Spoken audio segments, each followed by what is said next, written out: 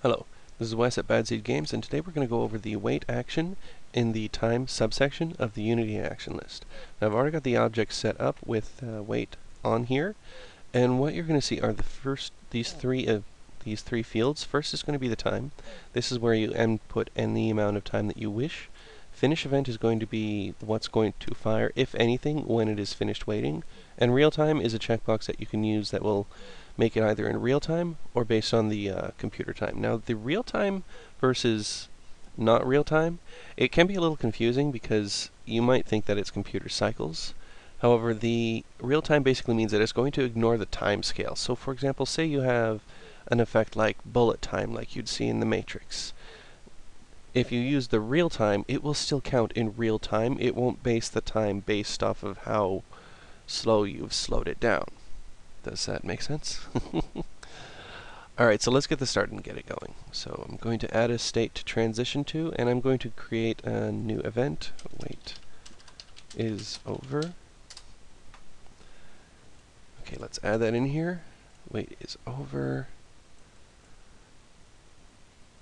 Okay, so as you can expect, I'm going to add in 3 seconds. So as you can expect, once the 3 seconds are up, it should go to wait is over.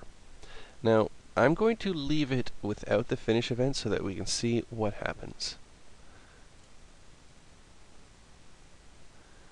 2, 3.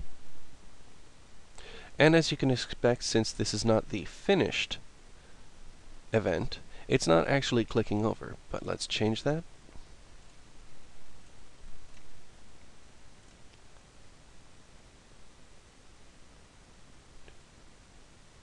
And as you can see, it's just clicked over.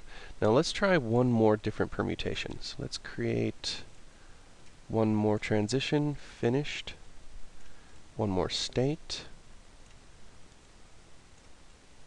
And this will show you what we can do with the various actions. So, leaving the event empty.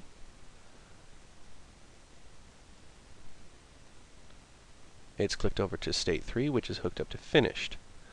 Now, a few things that you can use this for is, say for example, you have your character and they are defusing a bomb. Now, if you want the time before the bomb explodes to be, say, 25 seconds, and I'm not going to run this in the computer, but this is just for an example. And if they fail to defuse the bomb, you can say, okay, let's make an event so bomb has just gone off. Let's change this here.